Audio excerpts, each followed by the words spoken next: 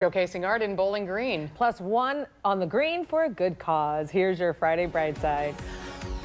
Maumee High School hosted a golf outing today in memory of Richard Kazmaier, a 1948 Maumee grad and the winner of the 1951 Heisman Trophy.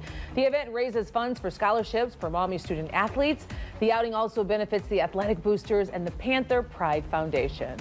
Raised over $250,000 for the foundation, Richard Kazmaier Scholarship Foundation, over the 31 years. And again, I think it's just great that we're partnering with the boosters on this. They took the lead. They've done a great job with it. And I think, you know, this at Belmont Country Club is a good venue, and the golfers seem happy about that.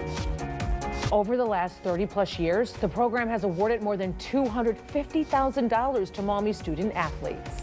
University of Toledo welcomed new medical students today with the White Coat Ceremony. Since the early 90s, White Coat ceremonies have been widely considered a rite of passage for incoming medical students across the country.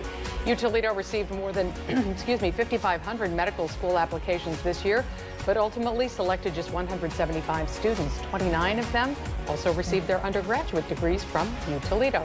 And celebrating the talents of regional artists, the Bowling Green State University Fine Arts Center Galleries is hosting the 16th annual Northwest Ohio Art Show, now through August 4th. This year's show features juried works by artists 16 and older.